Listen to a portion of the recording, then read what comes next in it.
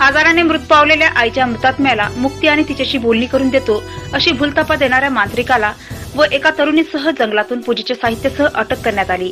ही घटना भंडारा जिल्ह्यातील Pauni police station अंतर्गत घडली।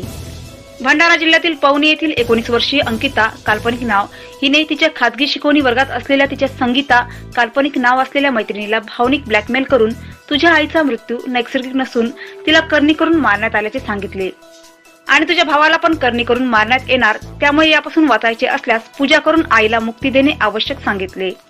भावाच्या जीवाला सुद्धा धोका असल्याने तिच्या ओळखीच्या मांत्रिकाकडून पूजा करण्याचा सल्ला दिला।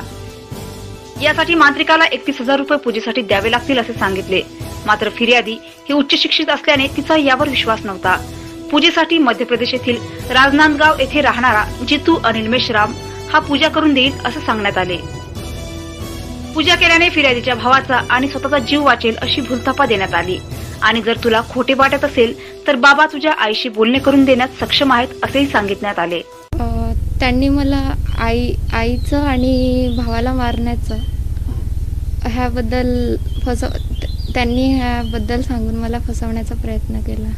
काय सांगितलं तुम्ही आईबद्दल? आईबद्दल की आई मरण पावलेली आहे, तर तिच्या आत्मेला आताही शांती मिळालेली नाही आहे, तर तुला त्याबद्दल पूजा करावी लागेल आणि भावाचं असं की भावाला मारण्यात येईल असं बोलून त्यांनी मला फसवण्याचा प्रयत्न केलेला आहे।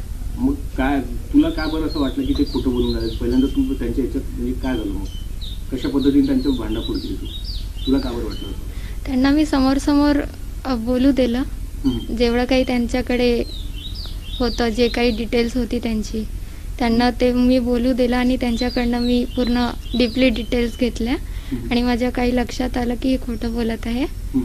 त्यामध्ये मी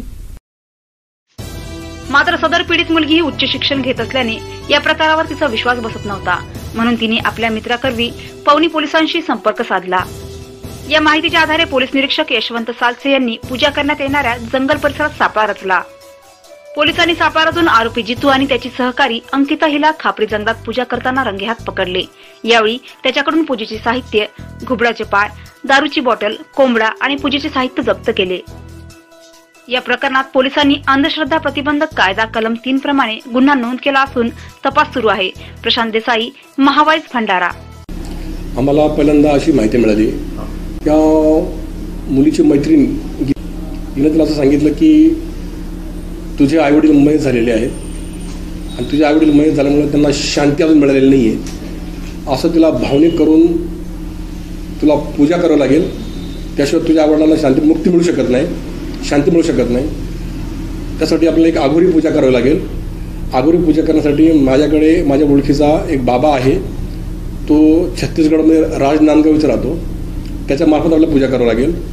पण हा आघोरी प्रकार होऊन आपला काही फायदा होऊ शकत नाही आणि ही जी अंधश्रद्धेचा प्रकार आहे हा आपण उघडकीस आणला पाहिजे, या दृष्टिकोनातून तिने तिच्या मित्रांना ह्याकडे सांगितली आणि मित्रांनी सदरची घटना पोलिसांना कळवल्यामुळे आणि पूर्ण प्रकार हा भोंदू बाबा, याचं नाव आहे जितू उर्फ लकी मेश्राम, हा छत्तीसगडवरनं आणि गोसे खुर्द इथे जंगलामध्ये पूजा करताना त्या भोंदू बाबाला तिला आपण